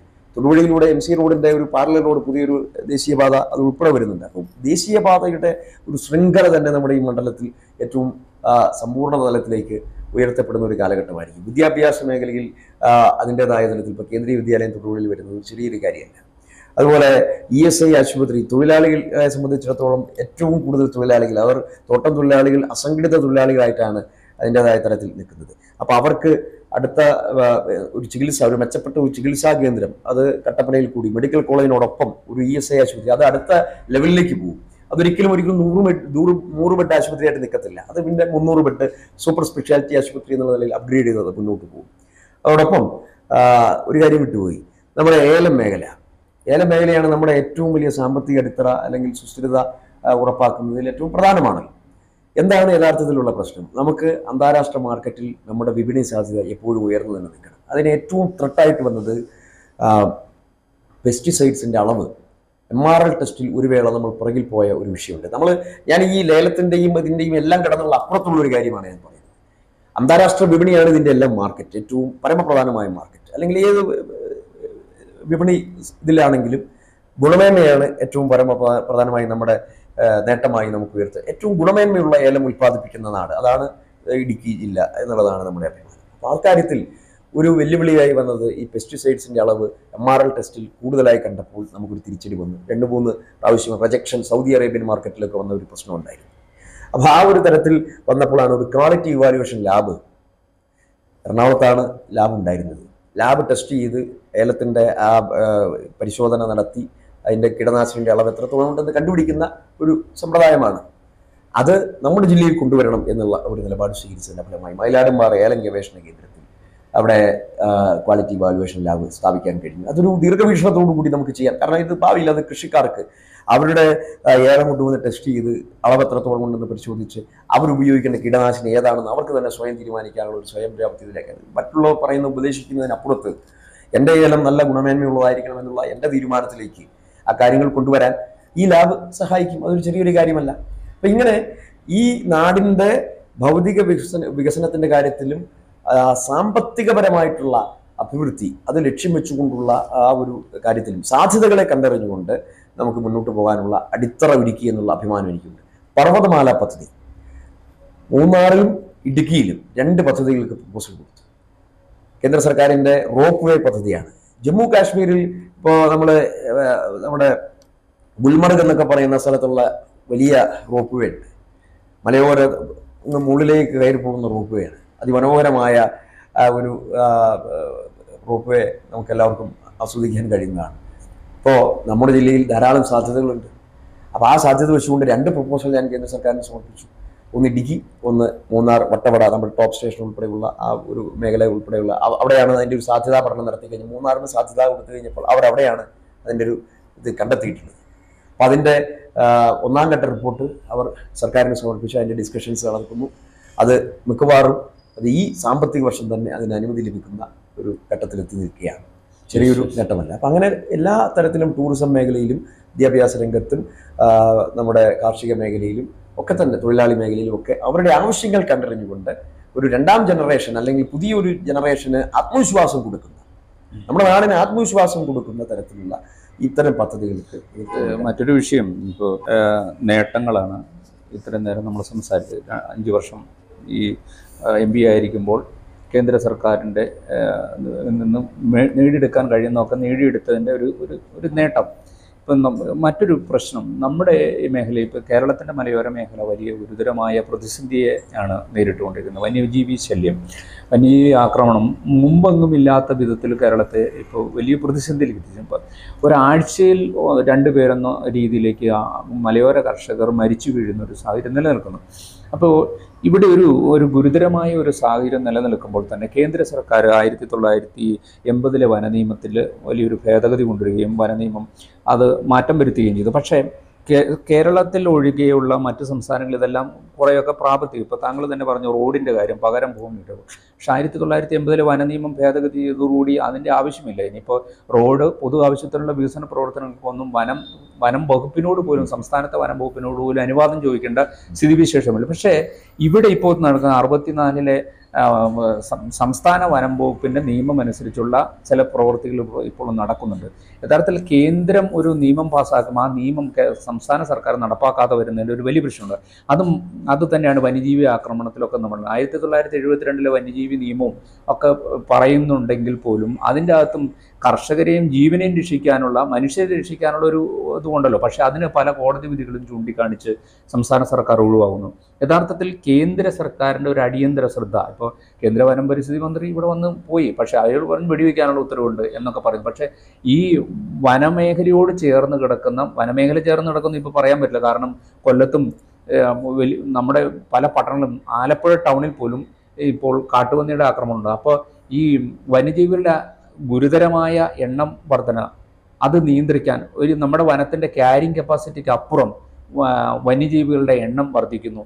ക്യാരിങ് കപ്പാസിറ്റി ഒന്നുമില്ല എന്ന് പലപ്പോഴും പറയുന്നുണ്ടെങ്കിൽ പോലും നമുക്കറിയാം ഒരേക്കർ സ്ഥലത്ത് ജീവിക്കാൻ പറ്റുന്ന വന്യജീവികളെ അല്ല ഒരേക്കറിൽ ഉൾക്കൊള്ളുന്നത്. നമ്മുടെ വനത്തെ ഉൾക്കൊള്ളുന്നതിന് അപ്പുറം വന്യജീവികളുടെ എണ്ണം വർദ്ധിച്ചിരിക്കുന്നു എന്നാണ് നമ്മൾ മനസ്സിലാക്കാൻ കഴിയുന്നത്. പക്ഷേ ഇതിനൊന്നൊരു ശാസ്ത്രീയ പഠനമില്ല. സംസ്ഥാന സർക്കാർ അതിന് വേണ്ടിയുള്ള പഠനം നടത്തുന്നില്ല. അതുമാത്രമല്ല, ആനകളുടെ എണ്ണം എടുക്കുമ്പോൾ തന്നെ 7400-ലധികം ആനകൾ ഉണ്ടായിരുന്നു എന്ന് പറഞ്ഞത് പിറ്റേ വർഷം വന്യമൃഗശല്യം കൂടുതലായി കഴിയുമ്പോൾ വരുന്ന കണക്ക് 2500. അതിൻ്റെ കണക്കുകൾ പോലും പുറത്തുവിടുന്നില്ല. അപ്പോൾ ഇതിനൊരു ശാസ്ത്രീയത കേന്ദ്ര സർക്കാരിൽ നിന്ന് വേണ്ടതല്ലേ? വന്യജീവികൾ വന്യജീവികളുടെയും വനത്തിൻ്റെയും മനുഷ്യൻ്റെയും സുരക്ഷ കണക്കാക്കേണ്ടതല്ലേ? അതിന് ഒരു ഒരു ഒരു യഥാർത്ഥ ശ്രദ്ധ പാർലമെൻറ്റിൽ എന്തുകൊണ്ട് വന്നിട്ടില്ല? തീർച്ചയായിട്ടും ഞാൻ MP എന്നുള്ള നിലയിൽ ഏറ്റവും കൂടുതൽ ശ്രദ്ധ കൊടുത്തുകൊണ്ട് പാർലമെൻറ്റിൽ അവതരിപ്പിച്ചിട്ടുള്ള വിഷയം ഈ ഹ്യൂമൻ അനിമൽ കോൺഫ്ലിക്റ്റ്, മനുഷ്യ വന്യജീവി സംഘർഷം തന്നെയാണ്. ഞാൻ 8ഓളം സബ്മിഷൻസ് ഇതുമായി ബന്ധപ്പെട്ട് പാർലമെൻറ്റിൽ നടത്തിയിട്ടുണ്ട്. 2 പ്രൈവറ്റ് മെമ്പർ ബില്ല് ഇതുമായി ബന്ധപ്പെട്ട് അവതരിപ്പിച്ചിട്ടുണ്ട്. കാട്ടിൽ വളരേണ്ടതായിട്ടുള്ള മൃഗങ്ങൾ കൃഷിഭൂമിയിലേക്ക് ഇറങ്ങി ശല്യം ചെയ്യുന്നവയെ കൊല്ലണമെന്ന് ആവശ്യപ്പെട്ടുകൊണ്ടുള്ള പ്രൈവറ്റ് മെമ്പർ ബില്ല് ഉൾപ്പെടെ ഞാൻ അവതരിപ്പിച്ചിട്ടുണ്ട്. പക്ഷേ ഡീന, ഒരു കാര്യമാണ്, ഇപ്പോൾ നമുക്കറിയാം വന്യജീവികൾ ഒരു കാലഘട്ടത്തിൽ വന്യജീവികളെ വനത്തിൽ കയറി വേട്ടയാടുന്ന ഒരു സംവിധാനം ഉണ്ടായിരുന്നു. ഇപ്പോൾ വന്യജീവികൾ പുറത്തിറങ്ങി മനുഷ്യനെ വേട്ടയാടുന്ന ഒരു സ്ഥിതിവിശേഷത്തിൽ വന്നു. അപ്പോൾ വന നിയമം അല്ലെങ്കിൽ വന്യജീവി നിയമം വനത്തിന് പുറത്ത് ബാധകമല്ല എന്ന ഒരു പ്രശ്നം പാർലമെന്റിന്റെ ശ്രദ്ധയിൽ കൊണ്ടുവരാൻ കഴിഞ്ഞിട്ടുണ്ടോ? അതാണ് അത് തന്നെയാണ് പോയിന്റ്. ആ നിലയിൽ തന്നെയാണ് അവതരിപ്പിച്ചിട്ടുള്ളത്. അങ്ങനെ മാനുഷിക വിഷയമായിട്ട് തന്നെയാണ്. നാട്ടിൽ ജീവിക്കേണ്ടത് മനുഷ്യന്റെ അവകാശമാണ്. ആ അവകാശം ഇങ്ങനെ ഈ ഒരു തരത്തിൽ നിഷേധിക്കപ്പെടുമ്പോൾ സർക്കാർ നോക്കുകുത്തിയായി നിൽക്കുന്നു. സർക്കാർ ഈ വന്യജീവികൾക്ക് മാത്രം പ്രൊട്ടക്ഷൻ നൽകുന്നതിന് വേണ്ടിയിട്ടുള്ള ഒരു സംവിധാനമായി മാറുന്നത് ശരിയല്ല. ഇനി അത് കഴിഞ്ഞ് നഷ്ടപരിഹാരം എന്ന് പറയുന്നതൊന്നും അതൊരു ശരിയായ ഒരു കൺസെപ്റ്റ് പോലുമല്ല. ഏതായാലും അക്കാര്യത്തിൽ നഷ്ടപരിഹാരം കൊടുത്തു എന്ന് പറഞ്ഞ് അഭിമാനിക്കുന്ന ഒരു സർക്കാർ സംവിധാനത്തെ നമുക്ക് അതുകൊണ്ട് അംഗീകരിക്കാൻ കഴിയുന്നില്ല. ഏതായാലും ഈ കാര്യത്തിൽ ശാസ്ത്രീയമായ പരിഹാരം തന്നെയാണ് തങ്കച്ചൻ ചൂണ്ടിക്കാണിച്ച ശാസ്ത്രീയമായ പരിഹാരമാണ് ആത്യന്തികമായി വരേണ്ടത്. ആ കാര്യത്തിൽ ഇപ്പോൾ കേന്ദ്ര സർക്കാരാണ് മുഖ്യ റോളുള്ളത്. പക്ഷേ സംസ്ഥാന സർക്കാരിൽ ഈ കാര്യത്തിൽ ഏറ്റവും പരമപ്രധാനമായിട്ടുള്ള ഒരു ഒരു റോള് തന്നെയാണ് കാര്യത്തിലുള്ളത്. ഇത് സംസ്ഥാനവും കേന്ദ്രവും ഒന്നുചേർന്നുള്ള ഒരു വകുപ്പാണ് വനംവകുപ്പ്. പക്ഷേ കാര്യങ്ങൾ തീരുമാനിക്കുന്നതും അത് നടപ്പിലാക്കുന്നതും പ്രാവർത്തികമാക്കുന്നതും ഒക്കെയും ജനങ്ങളുമായി ബന്ധപ്പെട്ടുള്ള വിഷയങ്ങളിൽ ഈ പ്രശ്നങ്ങൾ ലഘൂകരിക്കുന്നതിൽ സംസ്ഥാന സർക്കാരിനാണ് മുഖ്യ റോൾ. ഇവിടെ ഒരു വിഷയം, ഇവിടെ ഏത് വന്യജീവി ആക്രമണമുണ്ട്. ഇപ്പോൾ ഇവിടെ മണി എന്ന് പറയുന്ന ഒരാൾ കഴിഞ്ഞ ദിവസം മരിച്ചു. അതിന് മുമ്പ് 2 പേര് ചിന്നക്കനാലിൽ മരിച്ചു. നമുക്കറിയാൻ 40-50ഓളം പേര് ഈ ചുരുങ്ങിയ വർഷത്തിനുള്ളിൽ ആളുകളെ ആനകളും കാട്ടുപോത്തും ഒക്കെ ആയിട്ട് ഇങ്ങനെ കൊലപ്പെടുത്തും. അപ്പോൾ എല്ലാം പറയുന്നത്, സംസ്ഥാന സർക്കാർ പറയുന്നത് ഇതെല്ലാം കേന്ദ്രത്തിൻ്റെ കയ്യിലിരിപ്പ് കൊണ്ടാണ്, കേന്ദ്രം തിരുത്തുന്നില്ല എന്നുള്ള രീതിയിൽ പറയുന്നു. യഥാർത്ഥ വസ്തുത ജനങ്ങൾ കേൾക്കുമ്പോഴത്തേക്കും അയ്യോ ഇത് കേന്ദ്ര നിയമമാണെന്ന് പറയുന്നു. സംസ്ഥാന സർക്കാർ വേറൊരു രീതി പറയുന്നു. ഇത് മനുഷ്യനൊരു വല്ലാത്തൊരവസ്ഥയിൽ എന്താണ് ഇനി ഞാൻ എന്ത് ചെയ്യണം? എൻ്റെ വനത്തോട് ചേർന്ന് നടക്കും. ഇപ്പോൾ വനത്തോട് ചേർന്നൊന്നും പറയാൻ പറ്റില്ല. ടൗണിൽ പോലും കാട്ടുപന്നിയും അതുപോലെ തന്നെ കടുവയും ഇറങ്ങി ആളെ കൊല്ലുന്നത്. ഇപ്പോൾ വയനാട്ടിൽ സംഭവിച്ചത് പട്ടണത്തിലാണ്. പട്ടണത്തിൽ കാട്ടാൻ ഇറങ്ങി ഒരാളുടെ വീടിൻ്റെ മുറ്റത്ത് വെച്ചാണ് അയാളെ കൊല്ലുന്നത്. അപ്പോൾ വനത്തിൽ മാത്രമല്ല നമുക്ക് വന അതിർത്തിയിൽ മാത്രമല്ല നമ്മുടെ ജനത്തിന് സുരക്ഷയില്ലാത്തത്, പട്ടണങ്ങളിലും നമുക്ക് സുരക്ഷയില്ലാത്ത ഒരു കണ്ടീഷൻ വരുന്നു. അപ്പോൾ ഇവിടെ ഈ പറയുന്ന രീതിയിൽ ന്യായവും അന്യായവും ഒന്നും പറഞ്ഞിട്ട് വലിയ കാര്യമൊന്നുമില്ല. അവിടെ ജനത്തിന്റെ ജീവന് സുരക്ഷയാണ് വേണ്ടത്. അതിനുള്ള ക്രിയാത്മകമായ ഇടപെടൽ അത് ഏത് ഗവൺമെന്റാണ്? ഇപ്പൊ കേന്ദ്രമന്ത്രി വന്നിട്ട് പറഞ്ഞാൽ ഇതെല്ലാം ഞങ്ങളങ്ങ് തന്നിട്ടുണ്ട്, നിങ്ങൾ വെടിവെച്ചോളൂ എന്ന് പറയാം. അപ്പോൾ വെടിവെച്ചോളൂ എന്ന് പറയുമ്പോഴത്തേക്കും മുംബൈ ഹൈക്കോടതിയിൽ പൂന ബെഞ്ചിന്റെ വിധി ചൂണ്ടിക്കാണിച്ചു അവിടെ വെടിവെക്കാൻ ഉത്തരവിട്ടവൻ അകത്ത് പോയോണ്ട് വന്നു എന്നുള്ള രീതിയിൽ ഇവിടുത്തെ വനംവകുപ്പ് പറയുന്നു. അപ്പോൾ വനംവകുപ്പ് ഉദ്യോഗസ്ഥൻ ഒരിക്കൽ വനംവകുപ്പ് ഉദ്യോഗസ്ഥനെ വെടിവെക്കാൻ ഉത്തരവിട്ടു, അയാൾ പോയി പനിച്ച് ആശുപത്രി കിടന്നു എന്നാണ് പറയുന്നത്. അപ്പോൾ ഇങ്ങനെ ഉത്തരവാദിത്തപ്പെട്ട ആളുകളിൽ നിന്ന് ഒഴിവായി പോകുന്നു, യാതൊരു നടപടിയാണ്. ഇപ്പോൾ മൂന്നാറിൽ പടയപ്പോ ആളെ കൊന്നു, ആളുകളെ വീണ്ടും നിരന്തര ശല്യം. പക്ഷെ അവിടെയൊന്നും ഈ RRT ടീമില്ല. അവിടെയൊന്നും ഇന്നും ഇന്നലെയും മിനിയാന്നും എല്ലാ ദിവസവും ഈ പരിപാടി നടക്കുകയാണ്. അപ്പോൾ ഇവിടെ ആരാണ് ആക്റ്റീവ് ചെയ്യുന്നുണ്ട്, ആരാണ് ചെയ്യേണ്ടത്? അവിടെയാണ് ഒരു വിഷയം ഉദിക്കുന്നത്. അത് തന്നെയാണ് തങ്കച്ചൻ പറഞ്ഞാണ് യഥാർത്ഥ പോയിന്റ്. എന്താണ് ഇതിനകത്ത് ഒരു സൊല്യൂഷൻ? ആരാണ്, ഏത് ഗവൺമെൻറ്റാണ് അത് ചെയ്യേണ്ടത്? അത് പൂർണ്ണമായും സംസ്ഥാന ഗവൺമെൻറ്റാണ്. അതായത് നമുക്ക് നമ്മുടെ നാട്ടിലെ വന്യജീവി പ്രശ്നം ഉണ്ടാകുന്ന സ്ഥലങ്ങളെല്ലാം നമുക്കറിയാം. ഇടുക്കി ജില്ലയിൽ നമുക്കറിയാമല്ലോ. അതിനപ്പുറത്ത് കുറച്ചുകൂടി സ്ഥലങ്ങളുണ്ടാവും, അത് നമുക്ക് ഐഡൻറ്റിഫൈ ചെയ്യാമല്ലോ. നിസ്സാരമായി ഒരു ഗവൺമെൻറ് വിചാരിച്ചാൽ നടക്കുന്ന കാര്യമില്ലുള്ളൂ. സ്ഥിരമായി വന്യജീവി ആക്രമണങ്ങൾ ഉണ്ടാകുന്ന സ്ഥലം നമുക്കറിയാം. ചിലപ്പോൾ കുറച്ചുകൂടി സ്ഥലങ്ങൾ കൂടിയിട്ടുണ്ടാവും, അത് നമുക്ക് അറിയാം, അടയാളപ്പെടുത്താം. അപ്പോൾ അവിടെ ഈ വന്യജീവികൾ ഇറങ്ങാതിരിക്കാനുള്ള മാർഗമല്ലേ നോക്കേണ്ടത്? ഈ ആക്ടിവിറ്റീസ് എല്ലാം നടപ്പിലാക്കേണ്ടത് സംസ്ഥാന ഗവൺമെൻറ്റാണ്. അപ്പോൾ മറ്റു സംസ്ഥാനങ്ങളെ നമുക്ക് മാതൃകയാക്കാം. ഈ കാട്ടാന ശല്യം പരിഹരിക്കുന്നതിന് വേണ്ടി തമിഴ്നാട് ഗവൺമെന്റ് ഉൾപ്പെടെ നടപ്പിലാക്കിയിട്ടുള്ള പദ്ധതികൾ വളരെ മാതൃകാപരമാണ് എന്നാണ് പറയപ്പെടുന്നത്. വാൽപ്പാറ ഉൾപ്പെടെയുള്ള പ്രദേശങ്ങളിൽ അവർ നടത്തിയിട്ടുള്ള പരിശ്രമങ്ങൾ ഇപ്പം വന്യമൃഗങ്ങളെ അവരുടെ മേഖലയിൽ തന്നെ കാട്ടിൽ തന്നെ നിലനിർത്തുന്നതിന് വേണ്ടിയിട്ടുള്ള ശ്രമങ്ങളൊക്കെ അവർ നടത്തിയിട്ടുണ്ടെന്ന് പറയുമ്പോൾ ഞാൻ പോയി കണ്ടിട്ടില്ല, ഞാൻ കേട്ട് മനസ്സിലാക്കിയിട്ടുള്ളത്. എന്ന് പറഞ്ഞാൽ നമുക്ക് മറ്റു സംസ്ഥാനങ്ങൾ ഇപ്പം നമ്മുടെ കർണാടക ഗവൺമെന്റ് വലിയ മതിൽക്കെട്ടുകൾ സ്ഥാപിച്ചുകൊണ്ട് പണം മുടക്കി വന്യമൃഗങ്ങൾ ജനവാസ കേന്ദ്രങ്ങളിലേക്ക് ഇറങ്ങാതിരിക്കാനുള്ള നടപടി സ്വീകരിച്ചിട്ടുണ്ട് എന്നുള്ളതും വസ്തുതയാണ്. അപ്പൊ ഏതെല്ലാം നമ്മുടെ രാജ്യത്ത് തന്നെ മറ്റു സംസ്ഥാനങ്ങൾ ചെയ്തിട്ടുള്ള കാര്യങ്ങൾ നമ്മുടെ ഗവൺമെന്റിന് മാതൃകയാക്കാവുന്നുണ്ട്. ഞാൻ വേറൊരു കാര്യം പറയാം. മാങ്കുളം പഞ്ചായത്തിൽ ബഹുമാനപ്പെട്ട ഉമ്മൻചാണ്ടി സാർ ഭരിക്കുന്ന കാലയളവിലാണ് അവിടെ ക്രാഷ് ഗാർഡ് ഫെൻസിങ് കൊണ്ടുവരുന്നത്. ആ ക്രാഷ് ഗാർഡ് ഫെൻസിങ് ഫലപ്രദമാണ് എന്നുള്ളതാണ് എല്ലാവരുടെയും പറച്ചിൽ. എന്തുകൊണ്ട് എന്നാൽ അതിലേക്ക് നമുക്ക് മറ്റു മേഖലയിൽ വരാൻ ഇപ്പോൾ നമ്മൾ ഈ സോളാർ ഫെൻസിങ് പിടിച്ചുകൊണ്ട് നിൽക്കുകയാണ്. പണമില്ല എന്ന് പറഞ്ഞുകൊണ്ടാണ് വനംവകുപ്പ് നിൽക്കുന്നത്. അപ്പൊ സോളാർ ഫെൻസിങ് ഒന്നിന് പരിഹാരമാകുന്നില്ല. കുറച്ച് നാളത്തേക്ക് കുറച്ച് നാൾ കഴിയുമ്പോൾ അതങ്ങില്ലാണ്ട് കാഞ്ഞിരവേലിയും അടുത്ത ഏറ്റവും ലേറ്റസ്റ്റ് ഇന്ദിര അമ്മ മരിച്ചുപോയ സ്ഥലം വളരെ വർഷങ്ങൾക്ക് മുമ്പ് സ്ഥാപിച്ച സോളാർ വേലികൾ നശിക്കപ്പെട്ടു. പിന്നെ അവിടെ പ്രതിവിധി ഉണ്ടായിട്ടില്ല. അപ്പൊ ക്രാഷ് ഗാർഡ് ഫെൻസിങ് പോലെ റെയിൽ ഫെൻസിങ് പോലെ ദീർഘകാല അടിസ്ഥാനത്തിൽ നിലനിൽക്കുന്ന സംരക്ഷണ മാർഗങ്ങൾ മാങ്കുളത്ത് പിന്നീട് കാട്ടാന ആക്രമണത്തിന്റെ പേരിൽ ആൾ മരണപ്പെട്ടില്ല. പാമ്പ് കടിയേറ്റിട്ടാണ് ഈ അടുത്ത ആളുകളിലെ ആരോ മരിച്ചു പോയത്. അപ്പോൾ അത് നമ്മളെ സംബന്ധിച്ചിടത്തോളം നമ്മുടെ ഗവൺമെന്റ് തന്നെ നടപ്പിലാക്കിയതാണ്, കേരള ഗവൺമെന്റ് തന്നെ നടപ്പിലാക്കിയ. അപ്പൊ എന്തുകൊണ്ട് ഇതിനുവേണ്ടി പണം മുടക്കുന്നില്ല? ഇതിനുവേണ്ടി കേരള സർക്കാരിന്റെ പ്രയോറിറ്റി വരുന്നില്ല. അതാണ് ഞാൻ ഈ കാര്യത്തിൽ പറയുന്നത്. ഇതിപ്പോൾ ഒരു രാഷ്ട്രീയ അടിസ്ഥാനത്തിൽ ഞാൻ പറയുന്നതാണെന്ന് വിചാരിക്കേണ്ട. ഇടതുപക്ഷ ഗവൺമെന്റ് 8 വർഷക്കാലമായി കേരളം ഭരിക്കുന്നു, പിണറായി വിജയൻ ഗവൺമെന്റ്. ഈ ഗവൺമെന്റ് വന്നതിന് ശേഷമാണ് ഇത്രയും രൂക്ഷമായ വന്യജീവി ആക്രമണം നമ്മുടെ ജില്ല ഉൾപ്പെടെ ഏറ്റുവാങ്ങിയിട്ടുള്ളത്. ഒരു പ്രതിവിധിയും അക്കാര്യത്തിൽ ശാസ്ത്രീയമായിട്ട് ഉണ്ടായിട്ടില്ല എന്നുള്ളതാണ് ഒന്നാമത്തെ വസ്തുത. ജനങ്ങളുടെ ജീവന സ്വത്ത് ഇത് വർഷങ്ങളായി നമ്മൾ വീട് വെച്ച് താമസിക്കുന്ന പ്രദേശങ്ങളിലേക്ക് കാട്ടാനക്കൂട്ടങ്ങൾ, വന്യമൃഗങ്ങൾ, കാട്ടുപന്നികൾ ഇതെല്ലാം ഇറങ്ങുമ്പോൾ കേന്ദ്രം പറയുന്നത് ചീഫ് വൈൽഡ് ലൈഫ് വാർഡന് അധികാരം കൊടുത്തിട്ടുണ്ട്. അതിന് ആനുപാതികമായി റിപ്പോർട്ട് ഉണ്ടാക്കിയാൽ മാത്രം മതി. അപ്പൊ അതിലേക്ക് ഈ ഉദ്യോഗസ്ഥന്മാർക്ക് കോൺഫിഡൻസ് കൊടുത്തുകൊണ്ട് ഉദ്യോഗസ്ഥന്മാർക്ക് അതിനുള്ള അവകാശമാണെങ്കിൽ അങ്ങനെ, ഇനി അതല്ലെങ്കിൽ പഞ്ചായത്ത് പ്രസിഡന്റുമാർക്ക് നൽകിയിട്ടുള്ള അധികാരമാണ്. ഇപ്പൊ വൈൽഡ് ലൈഫ് വാർഡൻ പഞ്ചായത്ത് പ്രസിഡന്റുമാർക്ക് ഈ അധികാരം കൈമാറിയിട്ടുണ്ട്. അപ്പം അതിനുള്ള കോൺഫിഡൻസ് കൊടുത്തുകൊണ്ട് അതിനുള്ള നടപടികൾ സ്വീകരിക്കാനുള്ള ആ ഒരു ഫ്രീ ഹാൻഡ് കൊടുക്കാനുള്ള ഒരു ശേഷി കേരള സർക്കാരിന് ഇല്ലാതെ പോയിട്ട് ഈ പ്രശ്നമുണ്ട്. പ്രതിരോധ മാർഗങ്ങൾ യാതൊന്നും സൃഷ്ടിക്കാത്തതിന്റെ അനുഭവം നമ്മുടെ മുൻപിലുണ്ട്. കാരണം ഇത് നമ്മൾ ക്രിയേറ്റീവായി ഈ വന്യജീവി സംഘർഷം പരിഹരിക്കുന്നതിന് വേണ്ടി എന്ത് നടപടി സ്വീകരിച്ചു? ഇപ്പൊ നമ്മുടെ ജില്ലയിൽ നമുക്കറിയാവില്ല എന്ത് സ്വീകരിച്ചു. RRTയുടെ കാര്യം തങ്കച്ചൻ പറഞ്ഞു. തീർച്ചയായും ഒരു പ്രാക്ടിക്കൽ സൊല്യൂഷനാണ് RRT. 6 മാസം മുമ്പ് മൂന്നാറിൽ RRT പ്രഖ്യാപിച്ചതാണ്. സ്പെഷ്യൽ RRT 2 RRT അവിടെയുണ്ട് ഇപ്പൊ നിലവിൽ. ഒരെണ്ണം സാന്തമ്പാറ ചിന്നക്കനാൽ മേഖലയിലേക്കും ഒരെണ്ണം മൂന്നാർ മേഖലയിലേക്കും എന്നുള്ളതാണ്. പക്ഷെ അതുകൊണ്ടൊന്നും ഒരു പരിഹാരമാവുന്നില്ല എന്നുള്ളത് നമ്മുടെ അനുഭവമാണല്ലോ. അപ്പൊ മൂന്നാമതൊരു RRT കൂടി അവിടെ ഉണ്ടാവണം എന്നുള്ള ഒരു തീരുമാനം 6 മാസം മുമ്പ് പ്രഖ്യാപിച്ച ഇതുവരെയും ഫലപ്രാപ്തിയിലെത്തി. കഴിഞ്ഞ ദിവസവും നമ്മുടെ അവിടെ മൂന്നാറിൽ ഒരു അവലോകന യോഗം ഞാനും പങ്കെടുത്തിരുന്നു. അതിലും തീരുമാനമൊന്നും ആയിട്ടില്ല, ഉടനെ തന്നെ വരും എന്നുള്ളതാണ് അവർ പറയുന്നത്. പിന്നെ RRTയുടെ വേറൊരു പ്രശ്നം, ഈ ഫോറസ്റ്റ് ഡിപ്പാർട്ട്മെന്റിൽ ഉള്ള സാധാ ഉദ്യോഗസ്ഥന്മാർ തന്നെയാണ് RRT. ഇപ്പൊ ഞാൻ ഫോറസ്റ്റ് വാച്ചർ അല്ലെങ്കിൽ ഗാർഡാണ് എന്ന് വിചാരിക്കുക, ഞാൻ RRT ആണ്. അപ്പോൾ RRTയുടെ ആവശ്യം വരുമ്പോൾ ഞാൻ അതിന് പോകണം, മറ്റാവശ്യം വരുമ്പോൾ അതിനും പോകണം. എന്നാൽ പോലീസ് ഡിപ്പാർട്ട്മെന്റിൽ സ്പെഷ്യൽ ബ്രാഞ്ച് ഉണ്ട്, ക്രൈം ബ്രാഞ്ച് ഉണ്ട്, ഇങ്ങനെ പല പല വിഭാഗങ്ങളുണ്ട്.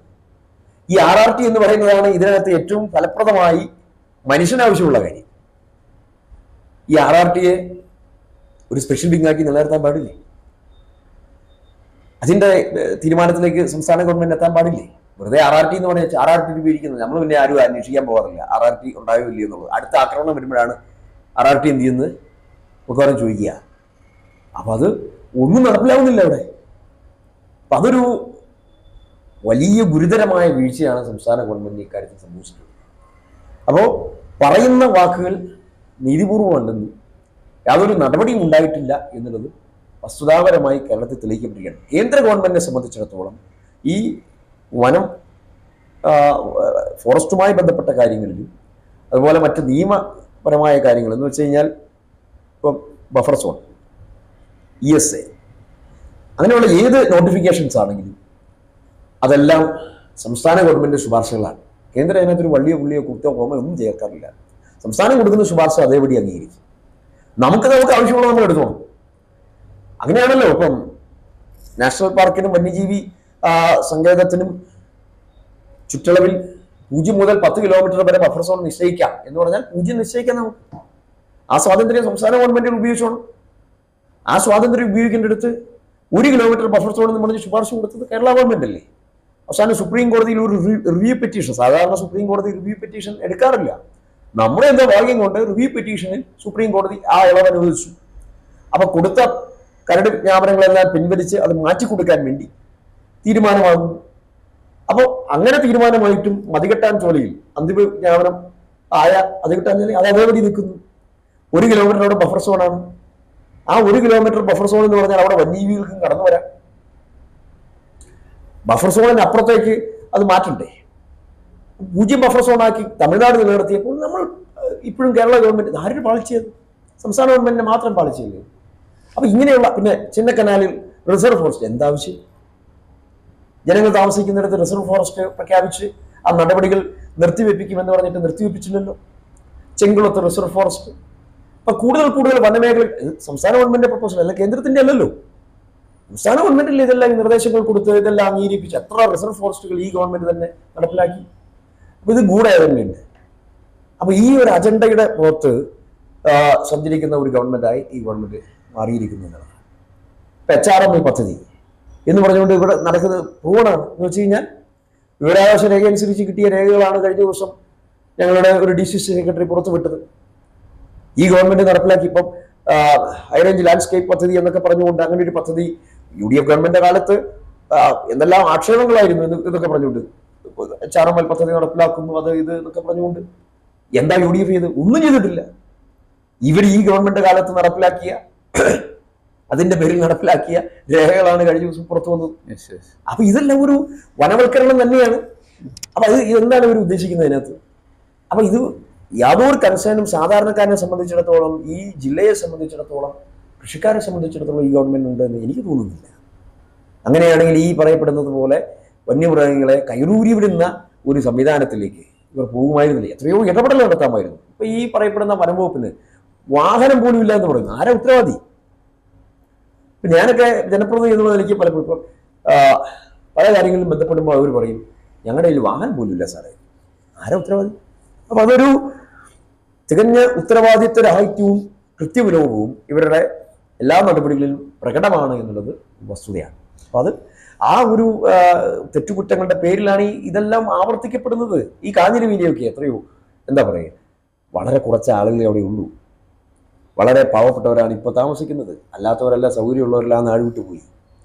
ആ ആളുകൾക്കൊരു സംരക്ഷണം കൊടുക്കാൻ നേരത്തെ തന്നെ സോളാർ വേലി ഉള്ളതായിരുന്നു. അതുകൊണ്ട് ഇപ്പോൾ 1,92,00,000 രൂപ മൂന്നാർ DFO എന്ന് വെച്ചാൽ ഈ ഒരു ഏരിയയിലേക്ക്, അല്ലെങ്കിൽ ഇടുക്കി ജില്ല മൊത്തം എടുത്തു, 1,92,00,000 രൂപ സംസ്ഥാന ഗവൺമെന്റിന്റെ പ്രപ്പോസൽ കേന്ദ്ര സർക്കാരിന് മുമ്പിലുണ്ടായിരുന്നു കഴിഞ്ഞ സാമ്പത്തിക വർഷം. അത് കുറച്ച് ഡിലേ ആയി. ഇതറിഞ്ഞ ഞാൻ അപ്പോൾ തന്നെ കേന്ദ്രമന്ത്രിയെ സമീപിച്ചു പറഞ്ഞു അത് ഉടനെ തന്നെ അനുവദിക്കുമെന്ന്. ആ പണം ഉടനെ തന്നെ അനുവദിച്ചു. പക്ഷെ അതിന്റെ ഇംപ്ലിമെന്റേഷൻ ഇപ്പോഴും ആയിട്ടില്ല. അപ്പം ഈ ഞാൻ ആദ്യം പറഞ്ഞെടുത്ത് ഒന്നുകൂടി പറയാം. ഏറ്റവും കൂടുതൽ വന്യജീവി സംഘർഷം കുറയ്ക്കുന്നതിന് വേണ്ടി പണം മുടക്കിയിട്ടുള്ളത് ഞാൻ മനസ്സിലാക്കുന്നത് ഈ പറയപ്പെടുന്ന മാങ്കുളം മേഖലയിലാണ്. ഈ അടുത്ത കാലത്ത് അതിന് ഗുണം അവിടെയുണ്ട്. ആ ഒരു തരത്തിൽ ഏറ്റവും കുറച്ച് പണം മുടക്കിയിട്ടുള്ളത് ഏറ്റവും കൂടുതൽ വന്യജീവി ആക്രമണം ഉണ്ടായി ആളുകൾ രക്തസാക്ഷികളായി മാറിയ, ഇരകളാക്കി മാറ്റപ്പെട്ട നമ്മുടെ ചിന്നക്കനാൽ മുതൽ മൂന്നാർ വരെ. അപ്പോൾ ഇത് എന്ത് തലതിരിഞ്ഞ നയമാണ്? അപ്പം ഇത് ഏത് തരത്തിൽ അവിടെ പൈസ മുടക്കേണ്ട സ്ഥലത്ത് കൂടുതൽ ഇമ്പോർട്ടൻസ് കൊടുക്കേണ്ട സ്ഥലത്ത് ഇമ്പോർട്ടൻസ് കൊടുത്തിരുന്നെങ്കിൽ മാങ്കുളത്ത് കൊടുത്തത് നന്നായി. മാങ്കുളത്ത് ആ ഒരു സേഫ്റ്റി അവർക്ക് ഉണ്ടാക്കി കൊടുക്കാൻ വേണ്ടി പണം മുടക്കിയത് നന്നായിട്ടുണ്ട്. അതുപോലെ തന്നെ ഇവിടെയും ചെയ്തിരുന്നെങ്കിൽ ഇക്കാര്യത്തിൽ കുറേയൊക്കെ പരിഹാരം നമുക്ക് ഉണ്ടാകുമായിരുന്നല്ലോ. ഇപ്പോൾ മറ്റൊരു ശാസ്ത്രീയ വശങ്ങളിൽ പല വിദേശ രാജ്യങ്ങളും ചെയ്യുന്ന ഒരു ശാസ്ത്രീയ മാർഗങ്ങളുണ്ട്. ഈ വന്യജീവികളുടെ എണ്ണം പെരുകുമ്പോൾ അവർ ചെയ്യുന്നുണ്ട്. ഇപ്പോൾ ഓസ്ട്രേലിയയിൽ കങ്കാരുകളുടെ ഹണ്ടിങ്ങിനുള്ള അവർ ഹണ്ടിങ് കൊടുക്കുന്നു. അമേരിക്കയിൽ പെരുമ്പാമ്പുകളെ വേട്ടയാടാൻ അതിന് പ്രതിഫലം പൊതുജനത്തിന് കൊടുക്കുകയാണ്. $15,000 വരെ ഈ കൊടുക്കുന്ന ഒരു സംവിധാനമുണ്ട്. അതുപോലെ തന്നെ സിംഗപ്പൂരിൽ അവിടെ ചെന്നായ്ക്കളെ അവരുടെ ദേശീയ മൃഗമായിട്ട് പ്രഖ്യാപിച്ച് പല രാജ്യങ്ങളും ചെയ്യുന്ന ശാസ്ത്രീയതയുണ്ട്. ഇതിന് ഒരു അളവിൽ അപ്പുറത്തേക്ക് വന്യമൃഗങ്ങളുടെ എണ്ണം വർദ്ധിക്കുമ്പോൾ ഉണ്ടാകുന്ന അത് ക്രമവൽക്കരിക്കാനും ക്രമീകരിക്കാനൊക്കെ വേണ്ടിയിട്ട് ഈ രീതിയിലുള്ള ഹണ്ണിങ് അനുവദിക്കുക, അതിന് ശാസ്ത്രീയ മാർഗം അവലംബിക്കാറുണ്ട്. നമ്മളിപ്പോൾ ഈ 18-ാം നൂറ്റാണ്ടിലെ ഒരു തത്വം പറഞ്ഞുകൊണ്ടിരുന്ന ജനങ്ങളുടെ ജീവൻ വന്യമൃഗങ്ങൾ എടുക്കുകയും ചെയ്യുന്നു. പാർലമെൻറ്റിൻ്റെ ശ്രദ്ധയിൽ ഇത്തരത്തിലുള്ളൊരു ഈ വിദേശ രാജ്യങ്ങൾ ഫോളോ ചെയ്യുന്ന ആ ഒരു മാർഗത്തെ എന്തുകൊണ്ട് താങ്കൾ മുന്നോട്ട് വെച്ചിട്ടില്ല? ഞാൻ വെച്ചിട്ടുണ്ട്, ഈ അഭിപ്രായം തന്നെ പറഞ്ഞിട്ടുണ്ട്. ശാസ്ത്രീയമായി വിദേശ രാജ്യങ്ങൾ സ്വീകരിച്ചിട്ടുള്ള മാർഗങ്ങൾ നമ്മൾ അഡോപ്റ്റ് ചെയ്യണം എന്നാവശ്യം ഞാൻ എല്ലാ സബ്മിഷനിലും ഞാൻ അവതരിപ്പിച്ചിട്ടുണ്ട്. കേന്ദ്രമന്ത്രിയുമായി ബന്ധപ്പെട്ട സംസാരത്തിലും ഈ കാര്യങ്ങൾ അവതരിപ്പിച്ചിട്ടുണ്ട്. കേന്ദ്ര ഗവൺമെൻറ് അക്കാര്യത്തിൽ ഒരു നിലപാട് സ്വീകരിക്കേണ്ടതാണ്, സംശയമില്ല അതിനകത്ത്. കേന്ദ്ര സർക്കാർ ആ കാര്യത്തിൽ നിലപാട് മാറ്റണം. അത് ഇപ്പോഴും ഈ പറഞ്ഞ കാര്യത്തോട് ഞാൻ 100% യോജിക്കുന്നു. ശാസ്ത്രീയമായി ക്യാരിയിങ് കപ്പാസിറ്റിക്ക് അനുസരിച്ചുകൊണ്ട് അത് നിലനിർത്താൻ, അല്ലെങ്കിൽ ഓവറായിട്ട് വരുന്ന എണ്ണപ്പെരുപ്പം അത് ഒഴിവാക്കിയെടുക്കാൻ വേണ്ടി ഹണ്ടിങ് അത് മറ്റു രാജ്യങ്ങളിലുണ്ട്, അത് നമ്മുടെ രാജ്യത്തും കൊണ്ടുവരേണ്ടതാണ്. ഇനി അതല്ലെങ്കിൽ മറ്റു മാർഗങ്ങൾ സ്വീകരിക്കേണ്ടതാണ്. അപ്പോൾ അത് 100% കേന്ദ്ര സർക്കാർ അത് നയരൂപീകരണത്തിലൂടെ അത് കൊണ്ടുവരും. മറ്റൊരു കാര്യം, ഇപ്പൊ ഈ ഹണ്ണിങ് എന്ന് പറയുമ്പോഴത്തേക്കും ചിലപ്പോൾ മൃഗസ്നേഹികൾക്ക് വേദനിക്കും. അതെ, മറ്റു മാർഗങ്ങളുണ്ട്. ഇപ്പോൾ നമുക്കിപ്പോൾ തന്നെ ചീറ്റുകളെ നമ്മൾ മറ്റ് വിദേശ രാജ്യങ്ങളിൽ കൊണ്ടുവന്ന് കോടാനുകോടി രൂപ ചെലവഴിച്ചാൽ പല രാജ്യങ്ങളും ഏഷ്യൻ എലിഫന്റിനെ തേടുന്നുണ്ട്. നമ്മുടെ ഇവിടുത്തെ ടൈഗേഴ്സിനെ തേടുന്നുണ്ട്. നമ്മുടെ ഓരോ ജീവികൾക്കും കോടാനുകോടി ഡോളർ വില പറയുന്ന രാജ്യങ്ങളുണ്ട്. ആ രാജ്യങ്ങളിലേക്കൊക്കെ നമുക്കുണ്ടാകും. മാത്രമല്ല ഹുങ്കികളെ നമുക്ക് ഈ വന്യമൃഗ ശല്യം രൂക്ഷമാകുന്ന സാഹചര്യത്തിൽ വലിയ ഈ പടയപ്പ പോലെയുള്ള നാശങ്ങൾ നടക്കുന്ന ആളുകളെയൊക്കെ വേണമല്ലോ. അപ്പോൾ ഇതിലേക്കൊന്നും ഈ കടക്കാത്തതിൻ്റെ കാരണം ഇതിനൊരു അജണ്ട, എന്തോ ഒരു അജണ്ട ഈ നമ്മുടെ ഈ മലയോര മേഖലയിലെ ജനവാസ കേന്ദ്രങ്ങളെ ഇല്ലാതാക്കാനുള്ള എന്തെങ്കിലും അജണ്ട സംസ്ഥാന സർക്കാർ വെച്ച് കൊടുക്കുന്നുണ്ട് താങ്കൾക്ക് തോന്നുന്നുണ്ടോ? തീർച്ചയായിട്ടും ഈ കാര്യത്തിൽ നമ്മുടെ ജില്ലയുമായി ബന്ധപ്പെട്ട് വനവൽക്കരണവുമായി ബന്ധപ്പെട്ട് നടത്തിയിട്ടുള്ള ഗൂഢമായ അജണ്ട അത് 100% ഈ ജില്ല ഒറ്റക്കെട്ടായി അതിനെതിരെ പ്രതികരിക്കേണ്ട ഒരു വിഷയം തന്നെയാണ്. അതെന്തിനാണ് ഇന്നത്തെ കാലഘട്ടത്തിൽ ദേശീയ ശരാശരിക്ക് അപ്പുറത്ത് ആണ് കേരളത്തിൻ്റെ വനമേഖല, വനവിസ്തൃതി. രാജ്യത്ത് ഏറ്റവും കൂടുതൽ ശരാശരി വനവിസ്തൃതിയുള്ള ഒരു സംസ്ഥാനമാണ് കേരളം. എന്തിനാണ് പുതിയ പുതിയ വനമേഖലകൾ സൃഷ്ടിക്കുന്നത്? അത് ഗൂഢമല്ലേ?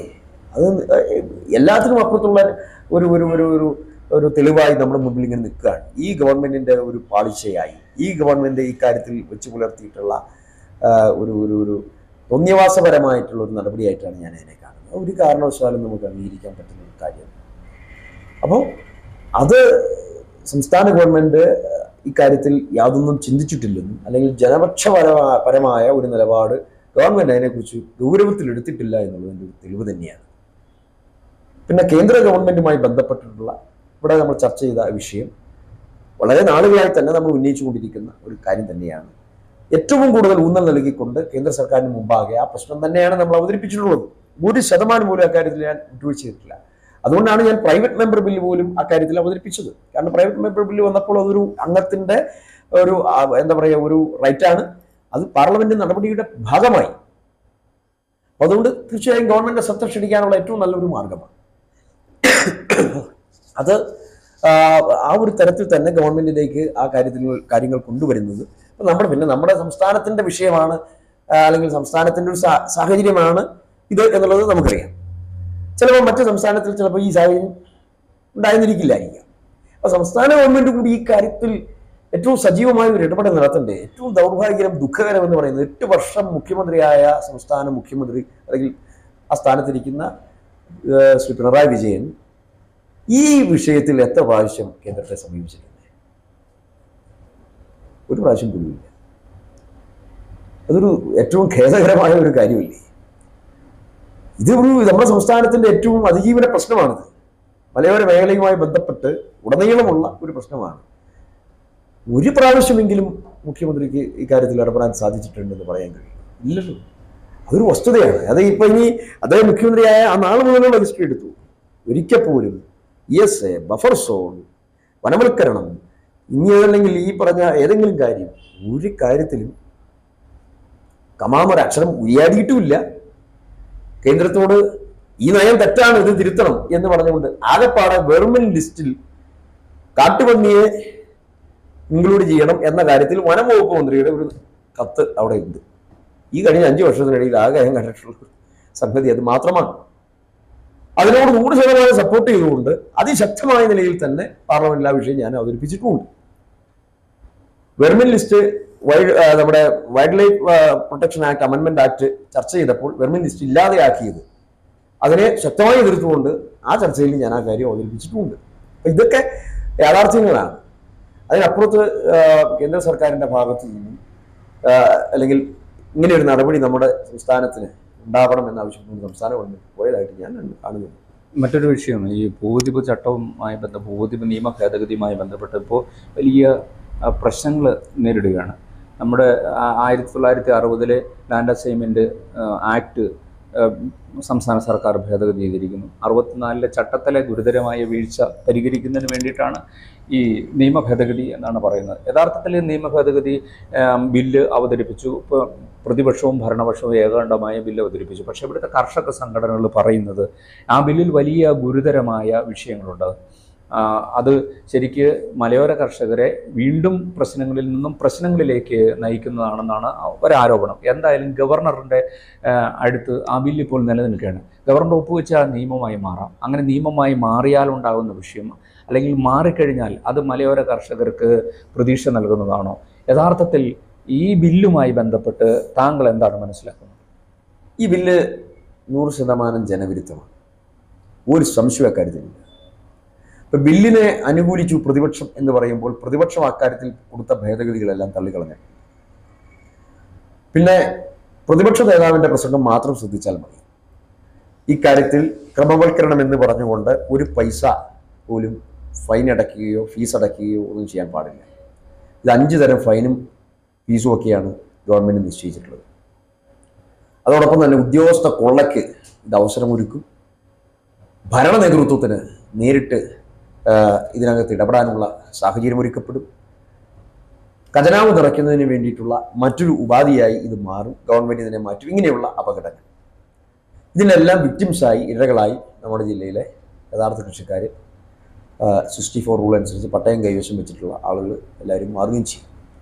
അപ്പം അതുകൊണ്ട് ഈ ഒരു സാഹചര്യത്തോട് പ്രതിപക്ഷം ഒരു കാരണവശാലും യോജിക്കുന്നില്ല എന്നും UDF അധികാരത്തിലെത്തിയാൽ സർവതന്ത്ര സ്വതന്ത്ര പട്ടയം അല്ലെങ്കിൽ ആ പറയുന്ന ഉപാധിയില്ലാത്ത പട്ടയം എന്നുള്ളത് ആ ഒരു നയത്തിൽ തന്നെ അടിസ്ഥാനമാക്കിക്കൊണ്ടുള്ള തീരുമാനമെടുക്കുമെന്നും പ്രതിപക്ഷ നേതാവ് അസന്നിഗ്ധമായി ഈ അടിമാലിയിൽ തന്നെ അല്ലെങ്കിൽ ഇടുക്കി ജില്ലയിൽ വിവിധ വേദികളിൽ തന്നെ പത്രസമ്മേളനത്തിൽ തന്നെ അദ്ദേഹം പ്രഖ്യാപിച്ചിട്ടുണ്ട്. UDFന്റെ നയം അതാണ്. ഇവിടെ ശരിക്കും ജനങ്ങളെ കബളിപ്പിക്കുകയാണ് പ്രതിപക്ഷം. ഇപ്പൊ ഗവർണർ ഒപ്പുവെച്ചാൽ ഇതെല്ലാം പ്രതിസന്ധി തീരുന്നു എന്നാണ് ഇവർ പറയുന്നത്. സത്യത്തിൽ ഗവർണർ ഒപ്പുവെക്കാത്തതുകൊണ്ടാണ് ഇവർ രക്ഷപ്പെട്ടു നിൽക്കുന്നത്. ഗവർണർ ഒപ്പുവെച്ച് കഴിഞ്ഞാൽ പിറ്റേ ദിവസം തൊട്ട് അതിന്റെ ചട്ടം രൂപീകരിച്ച് പുറത്തിറക്കണം. ചട്ടം രൂപീകരിച്ച് പുറത്തിറക്കി എന്താ നടപ്പിലാക്കാൻ പോകുന്നത്? ഫൈൻ ഈടാക്കി ഈ പറയപ്പെടുന്ന നമ്മൾ വർഷങ്ങളായി അവകാശപ്പെട്ടിരുന്ന ഭൂമിക്ക് കരാടക്കി അല്ലെങ്കിൽ ഫൈൻ അടച്ച് അത് ക്രമവൽക്കരിക്കേണ്ടി വരും. കെട്ടിടത്തിന് ഫൈൻ അടയ്ക്കേണ്ടി വരും. സർക്കാരിന്റെ എല്ലാ അനുമതിയും വാങ്ങി സർക്കാരിന്റെ എല്ലാ തരത്തിലുമുള്ള അംഗീകാരത്തോടു കൂടി നിർമ്മിച്ച കെട്ടിടങ്ങൾക്ക് കൈവശം വെച്ചിരിക്കുന്ന വസ്തുവിന് കൂടുതൽ ഫൈൻ അടയ്ക്കേണ്ട ഒരു സ്ഥിതിയിലേക്ക് കാര്യങ്ങൾ മാറും. ജനം മുഴുവൻ CPM-നെതിരാകും. ഒരു യാഥാർത്ഥ്യമാകാൻ പോവാണ്. ഇന്നല്ലെങ്കിൽ നാളെ അതുണ്ടാവും. ഈ ഗവർണർ ഒപ്പുവെച്ചത് നിയമമായാൽ ഈ നാട്ടിൽ ഒറ്റ CPM നേതാവിന് പോലും ഇടതുപക്ഷ നേതാവിന് പോലും വഴിയിൽ നടക്കാൻ പറ്റാത്ത ഒരു സാഹചര്യം ഇവിടെ സൃഷ്ടിക്കപ്പെടും. അപ്പൊ അതുകൊണ്ട് എല്ലാ നിലയിലും ജനവിരുദ്ധമായ ഒരു നിയമമാണ് അവർ പാസ്സാക്കിയിരിക്കുന്നത്. ഒരു ചട്ടഭേദഗതി എന്ന് പറയുന്നത് ആദ്യമായിട്ടൊന്നുമല്ല. ഇനി അവർ ഏതെല്ലാം തരത്തിൽ എടുത്തിട്ട് ന്യായീകരിക്കാൻ ശ്രമിച്ചാലും ചട്ടഭേദഗതി എന്നുള്ളത് ഇതിനു മുമ്പുണ്ടായിരുന്നതാണ്.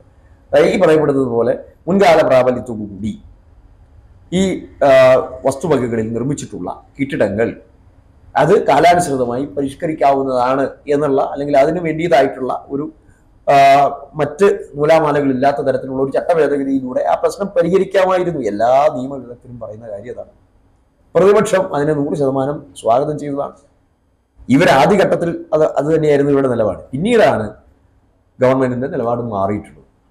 അപ്പം അതൊന്നും ഈ നാട്ടിലെ ജനങ്ങൾക്ക് ഒരു പരിഹാരമായി ഇപ്പം അവതരിപ്പിച്ചിട്ടുള്ള നിയമം ഒന്നും ഒരു പരിഹാരമായി വരാൻ പോകുന്നില്ല. അത് ജനങ്ങളെ കൂടുതൽ പ്രതിസന്ധിയിലേക്ക് കൊണ്ടുപോകുന്ന ഒരു കാര്യം നമ്മൾ മനസ്സിലാക്കണം. ഈ വന്യജീവി സംഘർഷമാണെങ്കിലും ഈ ഭൂപതിവ് നിയമമാണെങ്കിലും ഇതെല്ലാം സാമ്പത്തികമായി ഈ ജില്ലയെ തകർക്കുന്ന തരത്തിലാണ്. ഇടുക്കിയുടെ സാമ്പത്തിക ആ ഒരു ഉയർച്ചയെ തടുത്തു നിർത്തുന്നതും വെല്ലുവിളിക്കുന്നതുമായിട്ടുള്ള സർക്കാർ നടപടികളാണ് ഇവ രണ്ടും. വന്യജീവി പ്രശ്നത്തിൽ ഇടപെടാത്തതും ഈ ഭൂനിയമങ്ങളിൽ അനാവശ്യമായി ജനങ്ങളെ പീഡിപ്പിക്കുന്നതും. ജനങ്ങൾക്ക് സ്വതന്ത്രമായി ജീവിക്കാനുള്ള അവകാശം കൊടുക്കേണ്ട സർക്കാർ, അവരുടെ ജീവനും സ്വത്തും സംരക്ഷണം കൊടുക്കേണ്ട സർക്കാർ ഒരു വശത്ത് നിയമപരമായി പീഡിപ്പിക്കുകയും മറുവശത്ത് വന്യമൃഗങ്ങളെ അഴിച്ചുവിട്ട് പീഡിപ്പിക്കുകയും ചെയ്യുകയാണ് ചെയ്തുകൊണ്ടിരിക്കുന്നത്. അത് ഒരു കാരണവശാലും അംഗീകരിക്കാൻ പറ്റുന്ന കാര്യമല്ല. അത് ഈ ഗവൺമെൻറ് തന്നെ അവരുടെ നയം തിരുത്തി ജനങ്ങൾക്ക് ആശ്വാസകരമായ നടപടി സ്വീകരിക്കേണ്ടതാണ്. അവസാനം ഈ തെരഞ്ഞെടുപ്പിനെ വീണ്ടും നേരിടുകയാണല്ലോ ഡീൻ കുര്യാക്കോസ്. നമ്മുടെ ഈ ലോക്സഭാ മണ്ഡലത്തിലെ വോട്ടർമാരോട് അങ്ങേക്ക് എന്താണ് പറയാനുള്ളത്? എന്നെ സംബന്ധിച്ചിടത്തോളം ഞാൻ 100% ശുഭാപ്തി വിശ്വാസിയാണ്.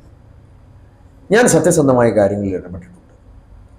ജില്ലയിലെ പൊതുവിഷയങ്ങളിലെല്ലാം ഒരു ഇടുക്കിക്കാരൻ എന്നുള്ള വികാരത്തോടു കൂടി തന്നെ പാർലമെന്റിൽ പ്രശ്നങ്ങൾ അവതരിപ്പിച്ചു. മുല്ലപ്പെരിയാർ പ്രശ്നം വന്നപ്പോഴും, അതുപോലെ ബഫർ സോൺ വിഷയം വന്നപ്പോഴും, അതുപോലെ വിലത്തകർച്ചയുടെ പ്രശ്നങ്ങൾ വന്നപ്പോഴും, അതുപോലെ ഭൗതികമായ വികസന കാര്യങ്ങളിൽ ഒരു തുടർച്ച ഉണ്ടാകണം എന്നുള്ള നിലയിൽ ഒക്കെ തന്നെ ജനപക്ഷ നിലപാട് സ്വീകരിച്ചുകൊണ്ട് ഞാൻ മുന്നോട്ട് പോയിട്ടുണ്ട്. ഞാൻ മുമ്പ് സൂചിപ്പിച്ചതുപോലെ പുതിയ തലമുറയ്ക്ക് ആത്മവിശ്വാസം കൊടുക്കുന്ന പദ്ധതികളാണ് ഞാനിവിടെ അവതരിപ്പിച്ചതല്ല. അതിനെ എല്ലാ നിലയിലും മുന്നോട്ട് നയിക്കേണ്ടതായിട്ടുണ്ട്. തീർച്ചയായിട്ടും ഒരവസരം കൂടി നൽകിയാൽ ഇതിലെല്ലാം ഒരു പൂർണ്ണത കൈവരിക്കുന്ന ഒരു തരത്തിലേക്ക് കാര്യങ്ങൾ മാറും. അത് നമ്മുടെ ജില്ലയുടെ മുഖച്ഛായ മാറ്റുകയും നല്ല തരത്തിൽ തന്നെ കാര്യങ്ങൾ മുന്നോട്ട് കൊണ്ടുപോകാനുള്ള ഒരു സാഹചര്യം ഇവിടെ സൃഷ്ടിക്കുകയും ചെയ്യും. അതോടൊപ്പം തന്നെ ജനകീയ വിഷയങ്ങളിൽ സർക്കാരിൻ്റെ ഭാഗത്തു നിന്നും തിരുത്തപ്പെടേണ്ടവർ തിരുത്തപ്പെട്ട്, നയപരമായി തിരുത്തപ്പെടേണ്ടവർ തിരുത്തപ്പെട്ടാൽ ഏറ്റവും നല്ല ഒരു സാമൂഹിക അന്തരീക്ഷത്തിൽ നമുക്ക് നമ്മുടെ നാടിനെ മുന്നോട്ട് നയിക്കാനുള്ള ഒരു സാഹചര്യം ഒരുക്കപ്പെടും. സർവോപരി ഒരു മതനിരപേക്ഷ ഗവൺമെൻറ് ഇന്ത്യ രാജ്യത്ത് അധികാരത്തിൽ വരും. രാജ്യത്തിൻ്റെ രാഷ്ട്രീയ സ്ഥിതിഗതികൾ മാറിക്കൊണ്ടിരിക്കുകയാണ്. ഇന്ത്യൻ ഭരണഘടന നിലനിന്നെങ്കിൽ മാത്രമേ നമുക്കെല്ലാവർക്കും ജീവിക്കാനുള്ള സ്വാതന്ത്ര്യമുള്ളൂ. ന്യൂനപക്ഷങ്ങളും പാർശ്വവൽക്കരിക്കപ്പെട്ടവരുമൊക്കെ വലിയ തരത്തിൽ ഇന്ന് ഏറ്റവും കൂടുതലായി ബുദ്ധിമുട്ട് അനുഭവിച്ചുകൊണ്ടിരിക്കുകയാണ്. അപ്പോൾ ഈ ഗവൺമെൻറ്, ദേശീയ ഗവൺമെൻറ് വരുത്തി വച്ചിരിക്കുന്ന ആ രംഗത്തെ ഭീഷണിയാണ് ഇന്ന് ഈ രാജ്യം നേരിടുന്ന ഏറ്റവും വലിയ വിപത്ത്. അതിനൊരു മാറ്റമുണ്ടാക്കാൻ ഇന്ത്യൻ നാഷണൽ കോൺഗ്രസ് നേതൃത്വം കൊടുക്കുന്ന ഇന്ത്യ മുന്നണിക്ക് മാത്രമേ സാധിക്കത്തുള്ളൂ. കോൺഗ്രസ് ഒരു യാഥാർത്ഥ്യമായി, അല്ലെങ്കിൽ ഇന്ത്യ മുന്നണി തന്നെ ഒരു യാഥാർത്ഥ്യമായി മുന്നോട്ട് വരേണ്ടതായിട്ടുണ്ട്. ശ്രീ രാഹുൽ ഗാന്ധി രാജ്യത്തിൻ്റെ പ്രധാനമന്ത്രിയാകണമെന്നുള്ളതാണ് മതേതര ജനാധിപത്യ വിശ്വാസികളുടെ ആഗ്രഹം. അതുകൊണ്ട് തീർച്ചയായും കോൺഗ്രസ് നേതൃത്വത്തിലുള്ള ഒരു മുന്നണി ഗവൺമെൻറ് യാഥാർത്ഥ്യമാകുന്നതിന് വേണ്ടി എല്ലാവരുടെയും ഒരു അംഗീകാരം ഈ തെരഞ്ഞെടുപ്പിൽ നമുക്ക് ലഭിക്കണം, അല്ലെങ്കിൽ അതിനനുസരിച്ചുള്ള ഒരു അനുഗ്രഹ ആശീർവാദങ്ങൾ ഉണ്ടാവണം എന്നുള്ള ഒരു അഭ്യർത്ഥനയാണ് ഇടുക്കിയിലെ വോട്ടർമാരോട്. നിലപാടിൽ ഇത്രയും നേരം നമ്മോട് സംബന്ധിച്ചത് ഇടുക്കി MP അഡ്വക്കേറ്റ് ഡീൻ കുര്യാക്കോസാണ്. വളരെയധികം നന്ദി.